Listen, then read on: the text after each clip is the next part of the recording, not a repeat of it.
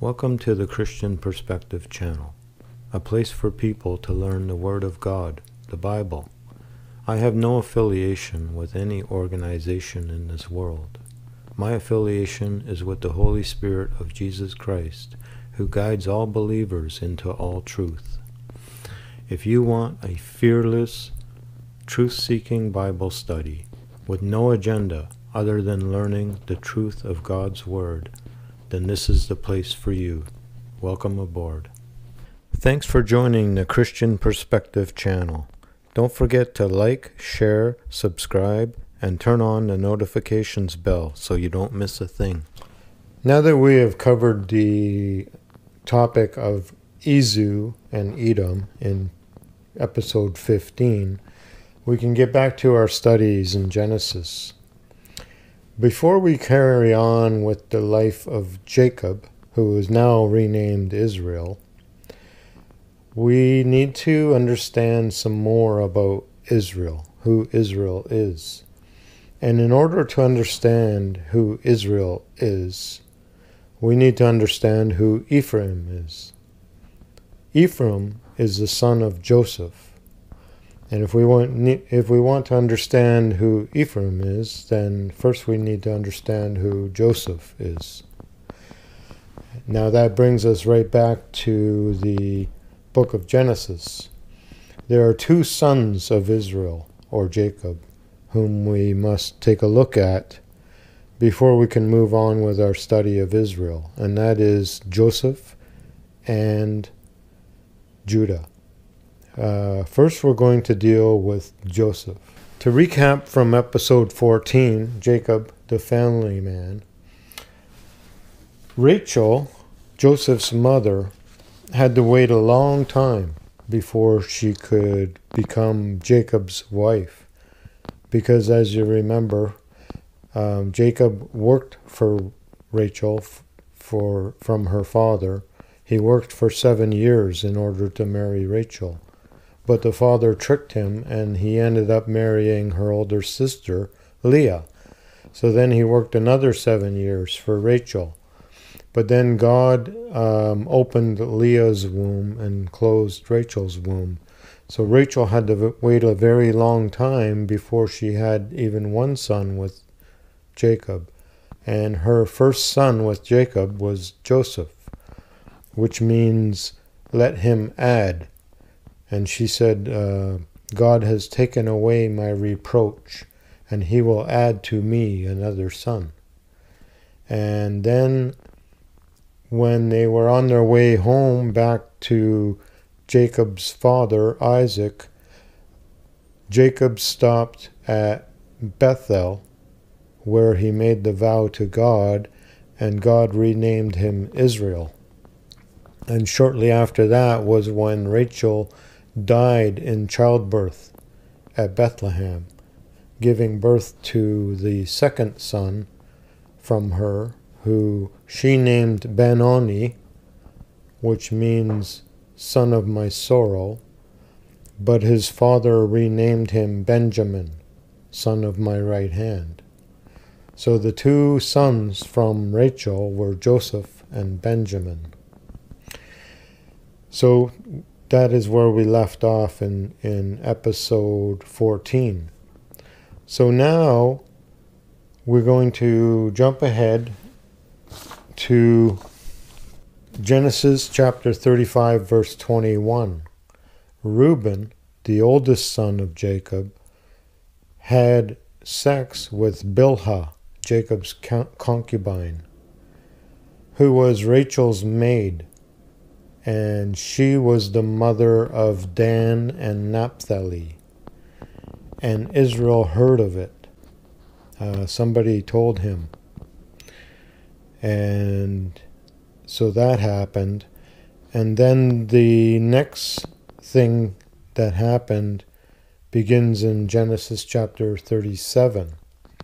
Joseph was 17 years old, and he was feeding the flock with his brothers, the sons of Bilhah and Zilpah, the two concubines.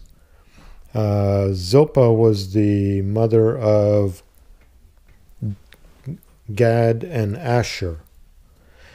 And Joseph brought a report to their father of their evil. It doesn't say what it was, but they did something bad, and Joseph told their father.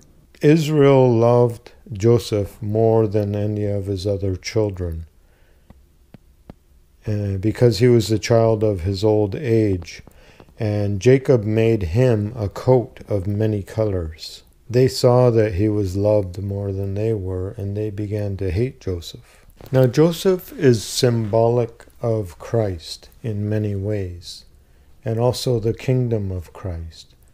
His life is extremely prophetic, and I'm just giving you a heads up to this, and I'll point it out as we go along, so that we can try to understand what Joseph represents. And he had two sons. His two sons, Manasseh and Ephraim, represent the Christian nations, as we will prove later on. We will breeze through this episode pretty much about Joseph, but we will revisit Joseph many times as we talk about other parts of the Bible. Ephraim and Manasseh also represent the 10 tribes of Israel. The northern kingdom of Israel was also referred to as Ephraim by the prophets, because Ephraim was the strongest, the largest, and the most powerful of the 10 tribes. So the kingdom just became known as Ephraim to some of the major prophets. And this is also represented in the life of Joseph. This comes back again to the layering of prophecy. The four most important names to understand in understanding Old Testament prophecy is Jacob, Israel, Judah, and Ephraim. These are four reoccurring themes that are very important to understand. We saw some of these names when we were looking at the Old Testament prophecies about Edom in episode 15, but we just didn't look at it then. But we can revisit that later and understand it a lot better when we understand who these people represent. The book of Genesis is like a table of contents to the Bible. And it's the lives of the patriarchs are very prophetic. And it's very important to understand how they fit into the big picture, because God in later prophecy uses them as symbolic figures. And their lives were extremely symbolic, and it plays out in a greater context in their children.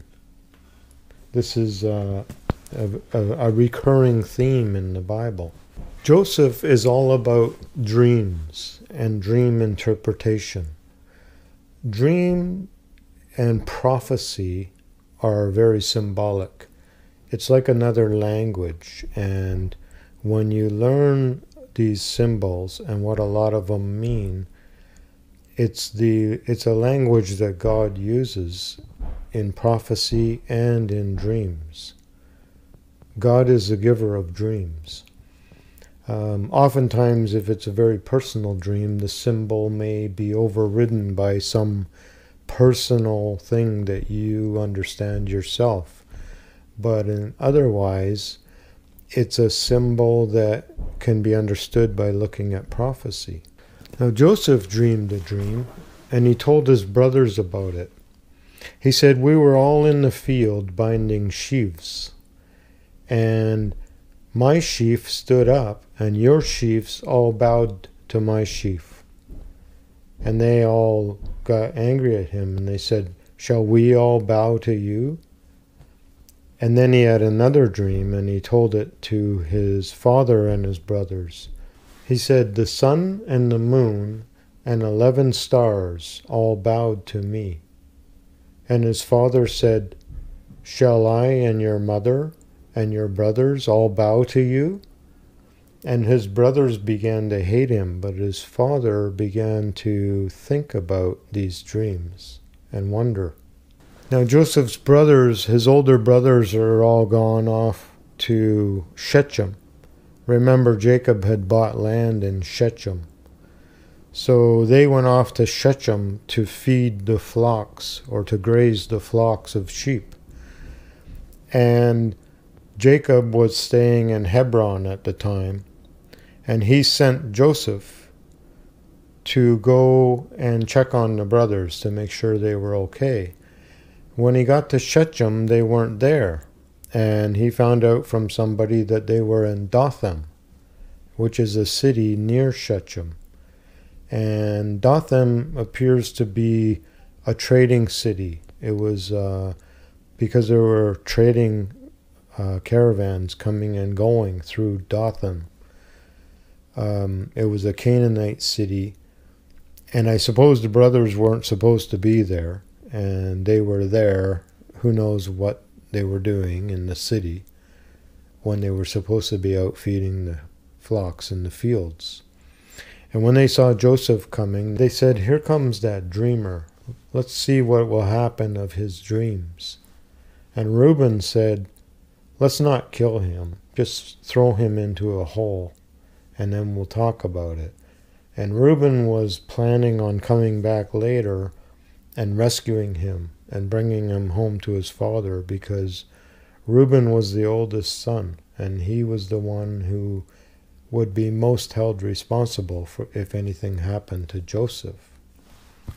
So they took his coat of many colors and they threw him down into a hole, and they sat down to eat.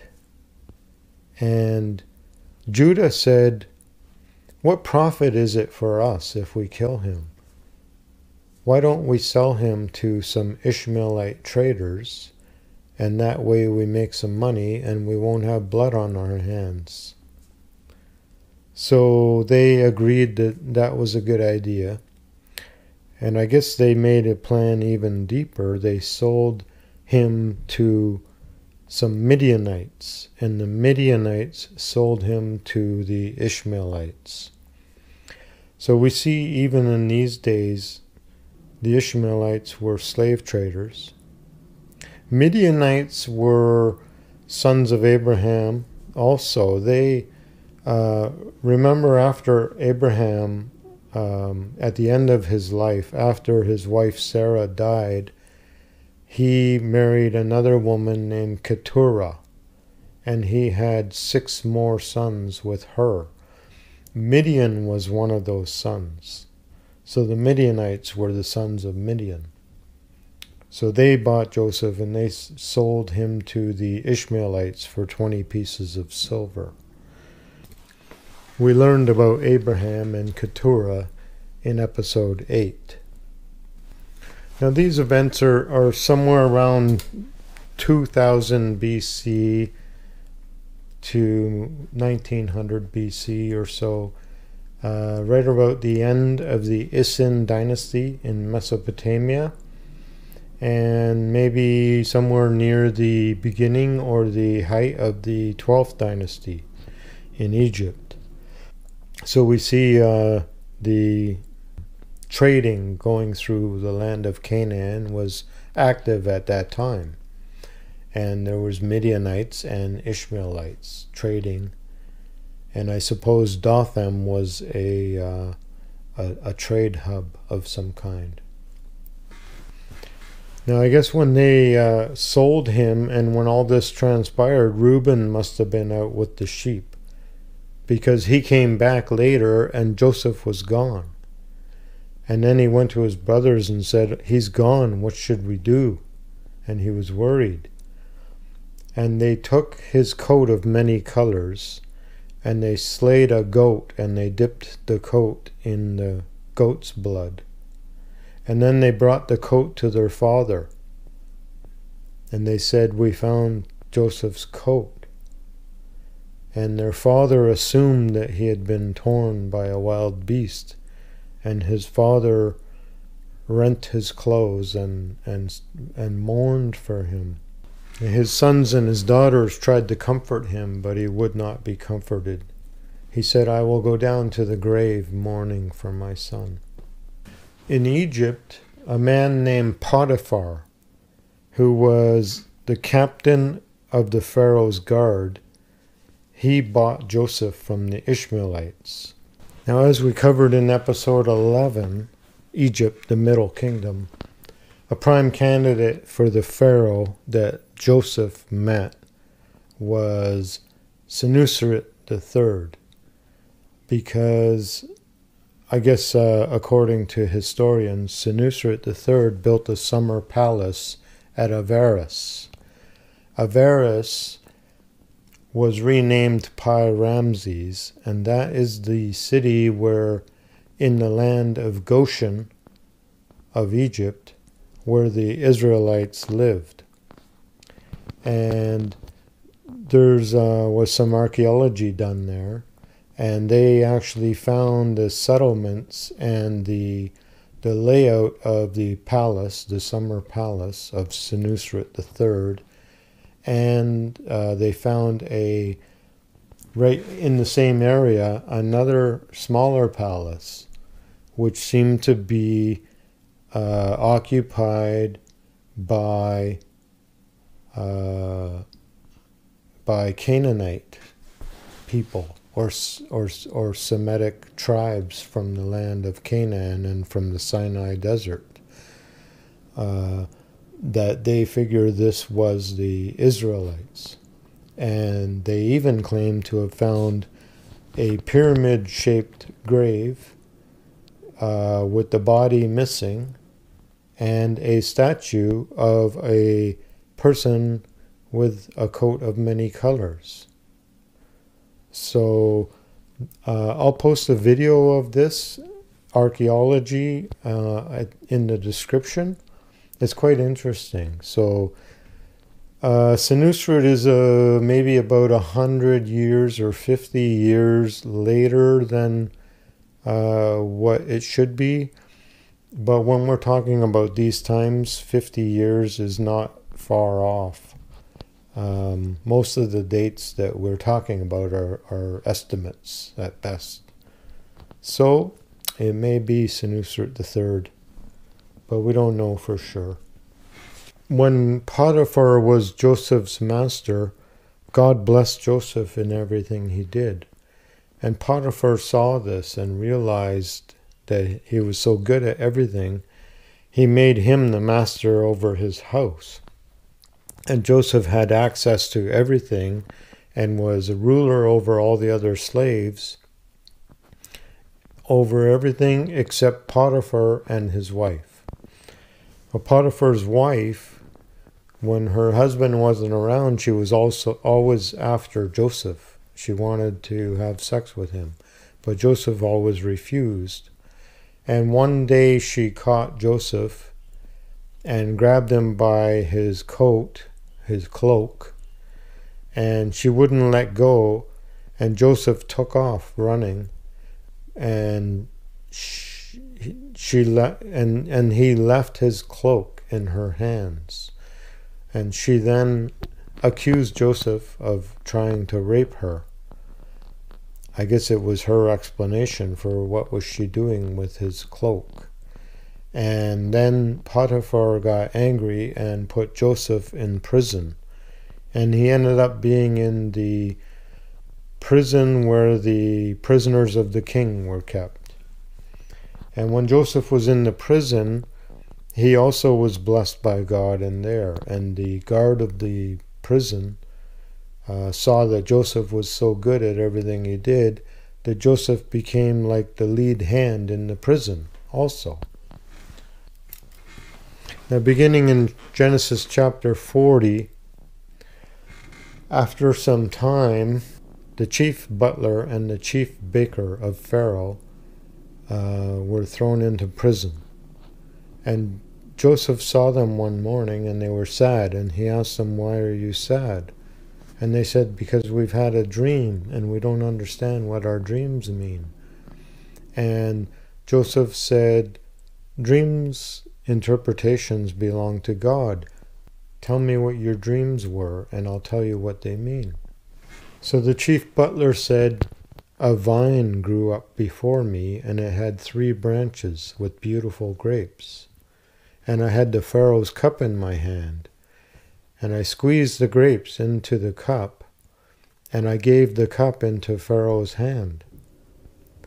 And Joseph said, "The 3 branches mean 3 days. Within 3 days you will be restored to your position, and you will again put Pharaoh's cup into his hand."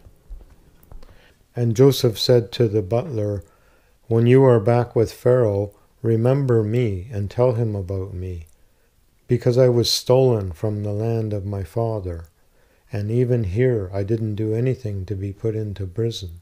And then the baker thought, "Well, that sounded okay, so I'll tell you what my dream was." And the baker said, "I had 3 white baskets on my head, and the top basket was full of all kinds of baking for Pharaoh, and the birds came and ate it all." And Joseph said, "Within 3 days the Pharaoh will lift your head from off your body, and he will hang you on a tree, and the birds will eat your flesh from your body." Now on the 3rd day, it was the Pharaoh's birthday. And I guess as part of the celebrations, he revisited the people in prison. And the chief butler was restored to his position, and the baker was hanged on a tree and beheaded, and the birds ate his body, just like Joseph had said. But the butler forgot all about Joseph and didn't say anything to Pharaoh. Now in this story so far of Joseph, he was falsely accused and thrown into prison, where he judged the dreams of the baker and the butler. This is symbolic of Jesus Christ, who was falsely accused, and he ended up judging the living and the dead. And the 3-day symbolism is in this also, with Christ being dead for 3 days. Thanks for joining the Christian Perspective channel. Don't forget to like, share, subscribe, and turn on the notifications bell so you don't miss a thing.